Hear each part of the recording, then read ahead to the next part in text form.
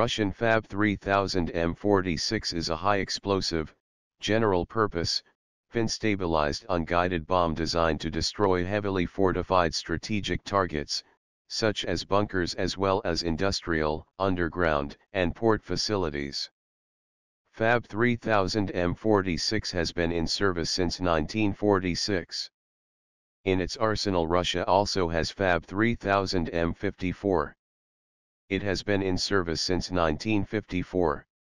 It contains 1,387 kilograms of TNT. FAB-3000 M46 bomb is 5 meters long and has 0.7 meter diameter. It weighs 3,000 kilograms, 6,600 pounds.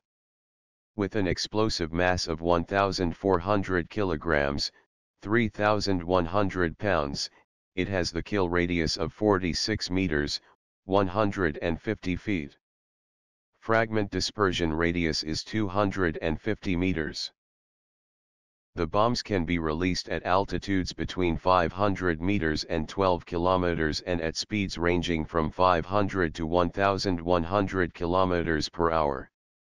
Air-dropped bombs have a very high explosive yield that can create a powerful blast effect, which can lead to the collapse of entire buildings. An explosion creates a vacuum near the epicenter and bodies in the epicenter evaporate.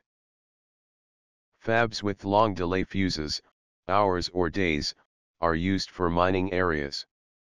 Bombs are equipped with vibration and anti-removal devices that cause an explosion when the ground is shaken by a moving train, tank, etc., or in case of attempt to defuse the bomb.